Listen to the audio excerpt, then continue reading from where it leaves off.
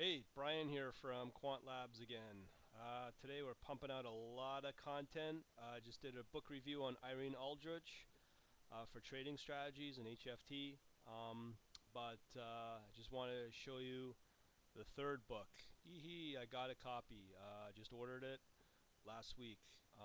This book I've been looking forward to for a long time. Well, probably at least a month.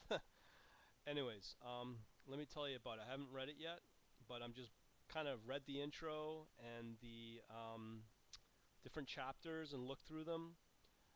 Coming from my point of view, if you have a very weak knowledge in math, this book is not for you at this point.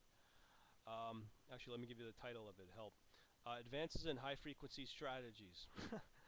Pretty simple stuff. It's a doctoral thesis put out by a person by the name of Marcus M. Lopez de Prado. My Spanish pronunciation's no good. I'm a Canadian. What do you expect? But I do apologize. But this gentleman has got amazing credentials. I mean, he's got 5 patents on a variety of different algorithms. Been Harvard. This is his second doctoral thesis, I think, and it's an amazing book. But it's very, very, as I call it, mathy. So if you're new, haven't looked at math, in my case, 20 years or whatever it is, you'll need to really brush up to really get a handle on this book. These are the advanced sort of theories that go on in the back doors over at hedge funds, uh, investment banks, and so on and so forth. This is stuff that is really powerful. And I'm really looking forward to the book. It's going to take me a while to it's going to take me a while to get into.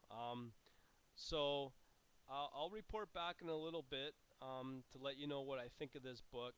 But this book right here is probably going to give you a better idea to develop more unique strategies and so on and so forth, as well as it's a very modern book. It's only came out in, I guess, January 2012, December 2011. So it's modern.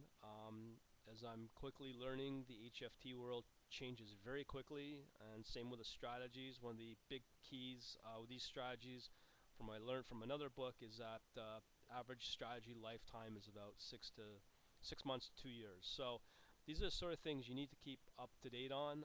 But this is a good place to start with this type of book. Hopefully there'll be more like this coming out. Um, and Yeah, I'm really looking forward to sticking my teeth on this one to bust my chops on, or as I call it, bust my brain. Over and out. Talk to you later.